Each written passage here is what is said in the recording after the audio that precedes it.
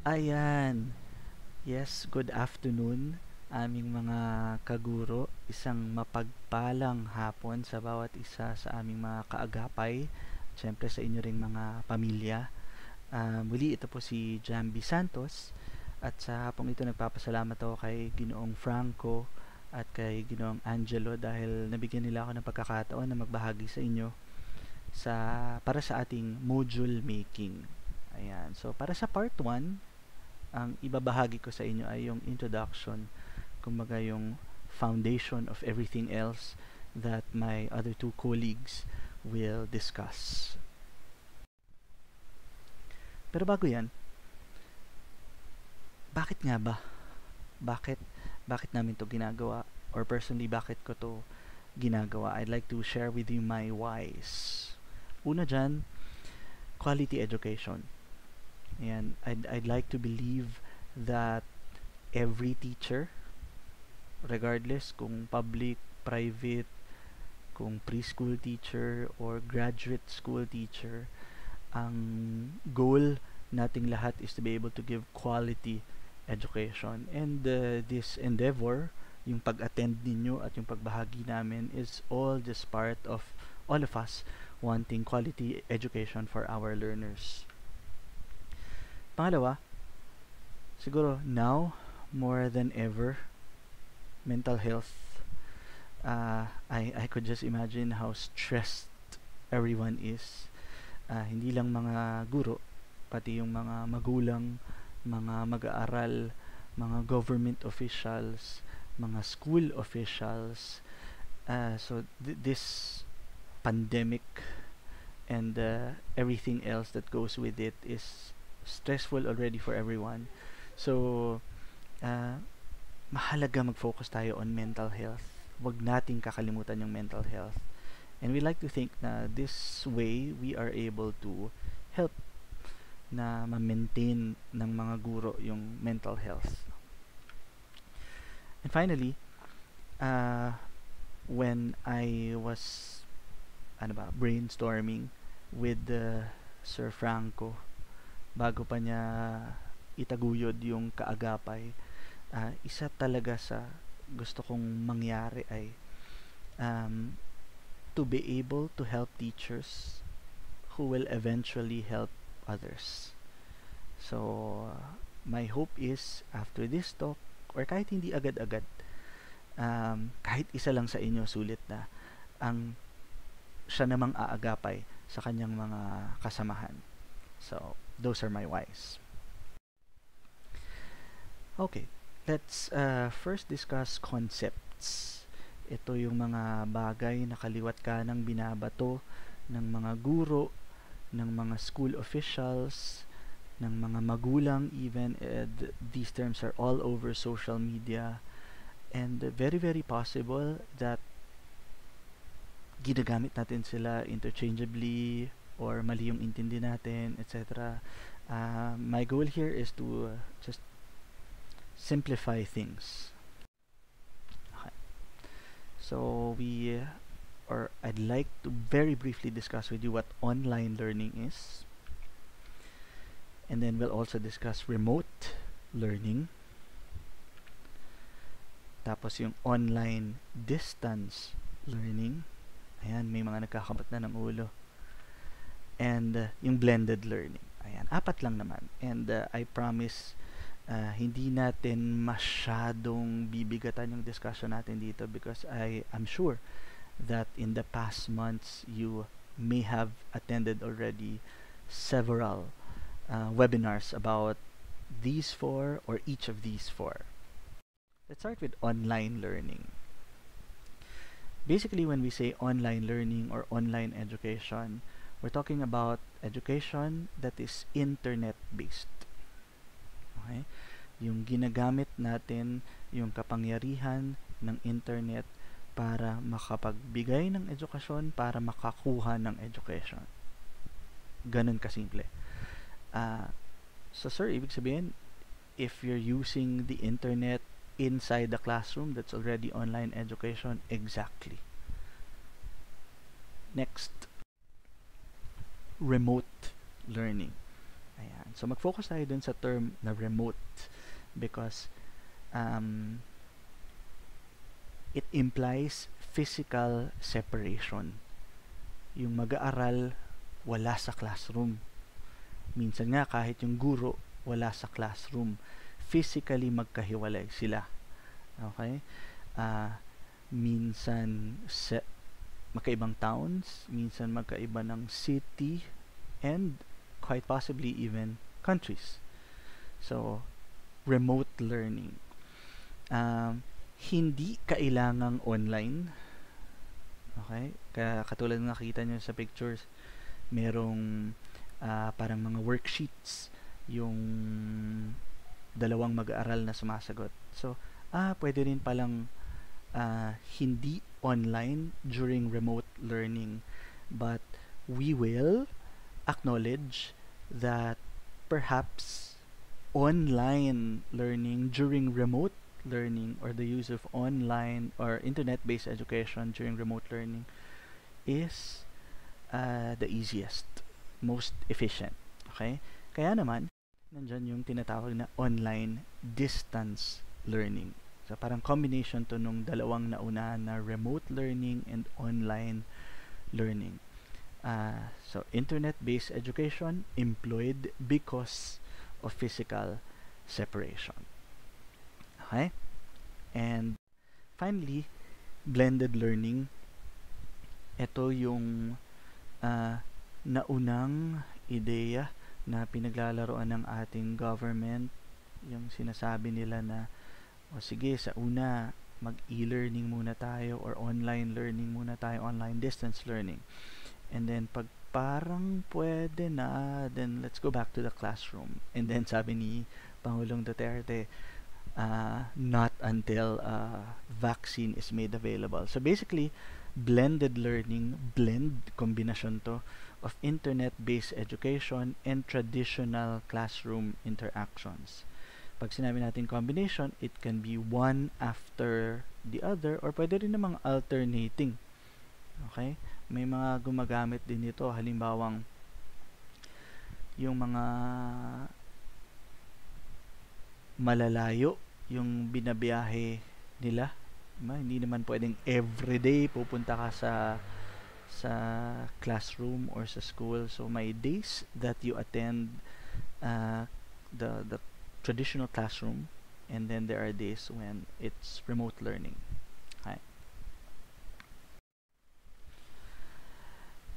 At the end of the day, okay, tulad ng sinabi ko kanina, yung wise, yung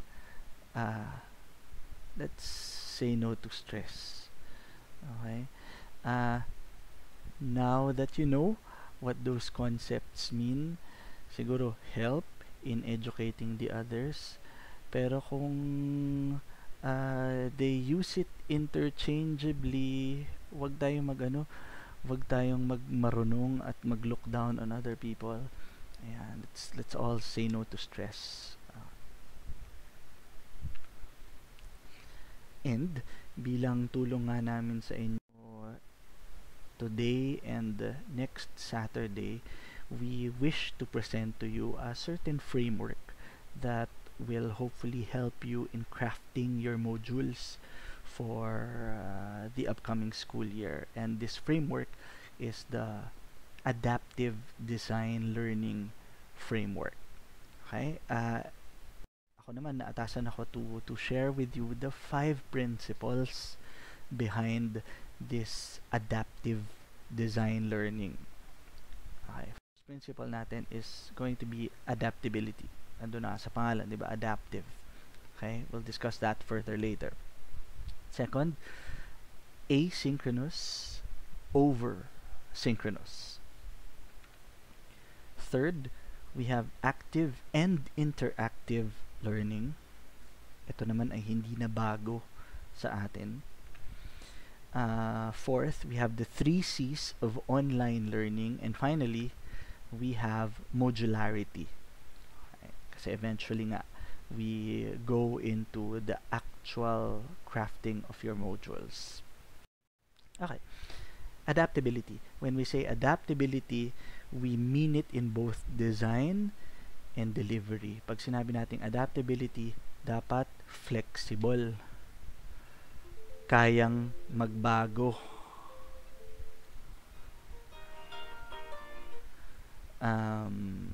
Pag may nangyari, makaka-adjust. Okay?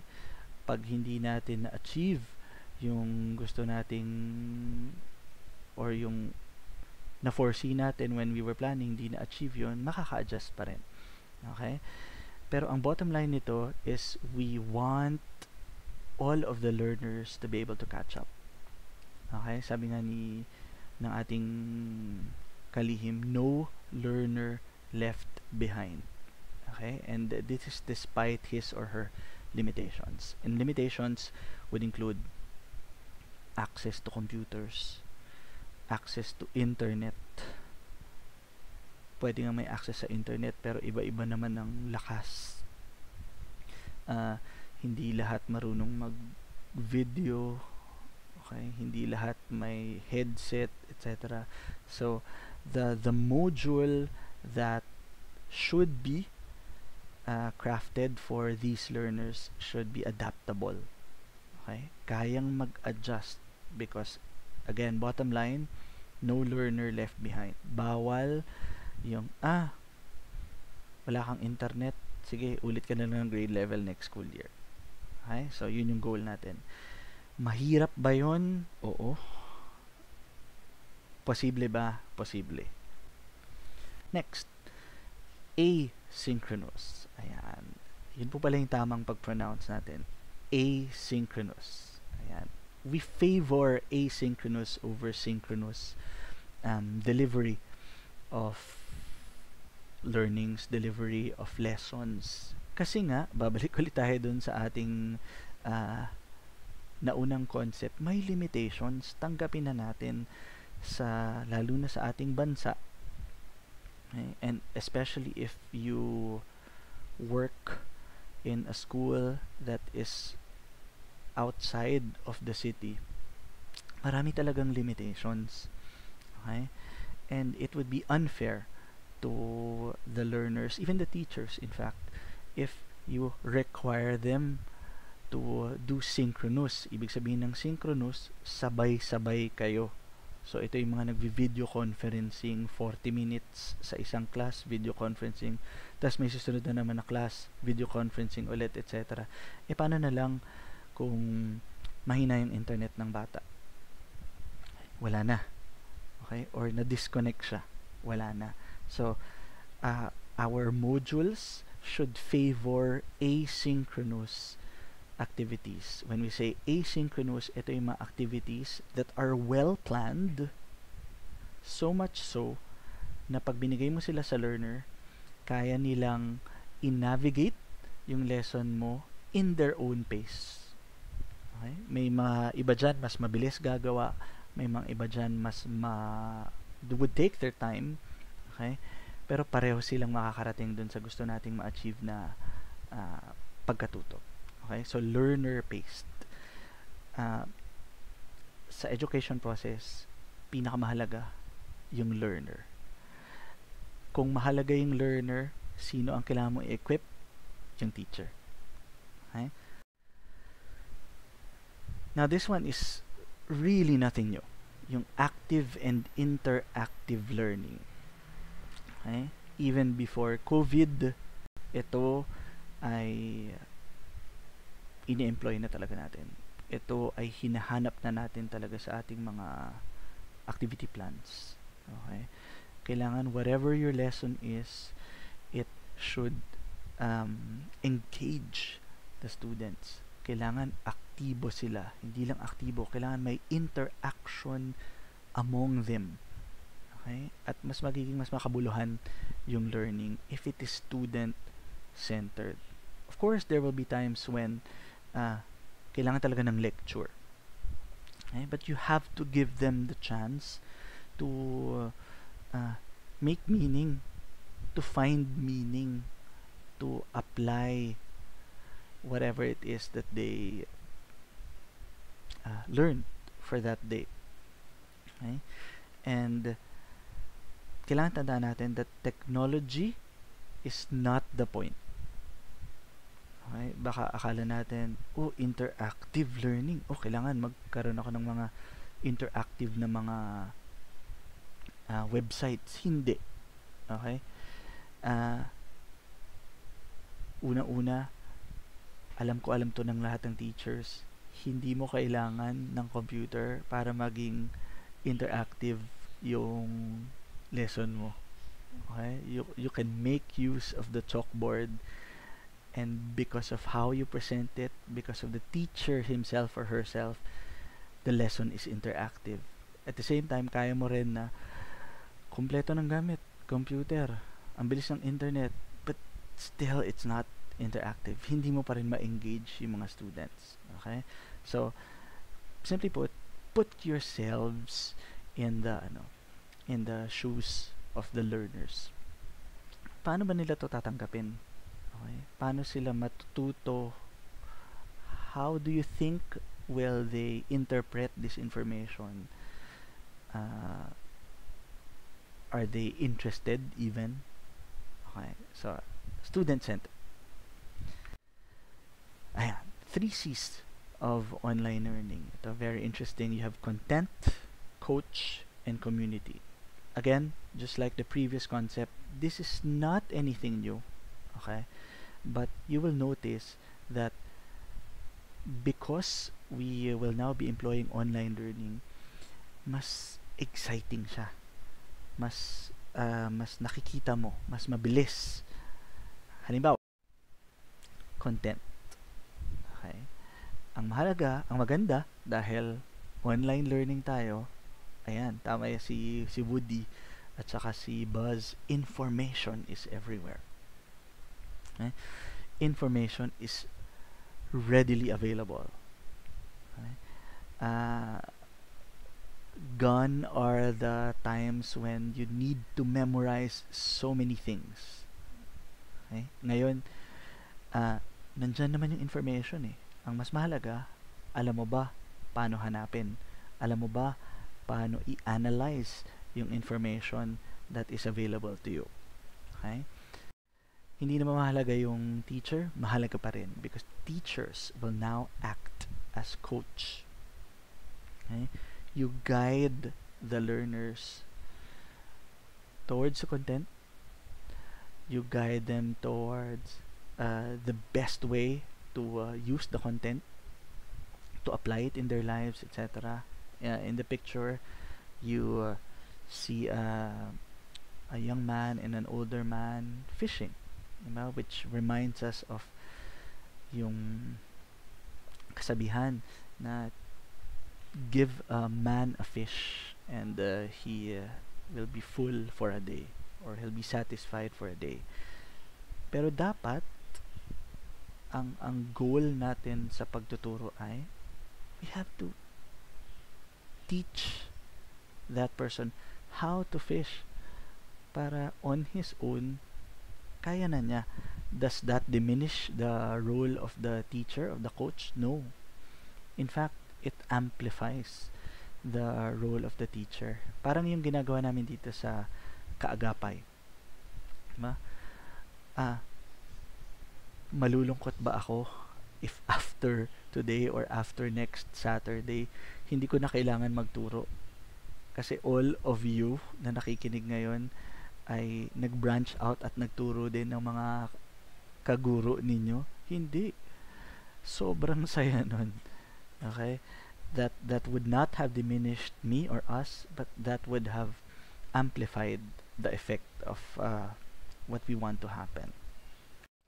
And finally, community. Okay? Ito, let's look at this in 2 parts. Okay? Everything that we learn, or everything that we want our students to learn,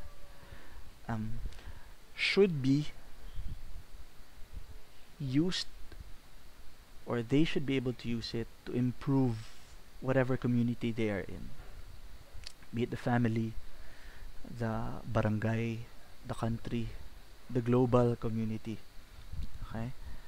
At the same time, ang maganda sa online learning, you have access to the yun nga, to the global community. Hmm? Hindi na lang yung katabi mo sa classroom ang pwedeng tumulong sa'yo or ang pwede mong tulungan. Okay? Hindi na lang yung apat, limang kaklase mo na nakapalibot sa'yo ang makakatulong mo. But you have everyone in the world who has access to internet na maging katuwang mo. Okay? And finally, modularity. Okay. We propose that when we prepare, or di pala propose, we believe that the crafting of modules is really the best way, or the best thing that we can do sa panahon ngayon ng COVID-19. Because number one, it is the most convenient. Okay? Bakit siya convenient? Kasi part by part siya. Okay? Ibig sabihin, kung part by part siya, pag nagkaroon ka ng teaching opportunity, okay, uy, pwede ko magamit itong module na to, sige, gamitin mo na. Okay? They are interchangeable depending on the context. And everything else, and everything will still lead to the greater goal. Okay? It is also efficient and it is also effective. Hindi ko na masyadong i-discuss yung efficiency and yung effectiveness of modularity kasi yun yung i-discuss po sa atin ni Franco later on. Pero yun nga, it is quite convenient.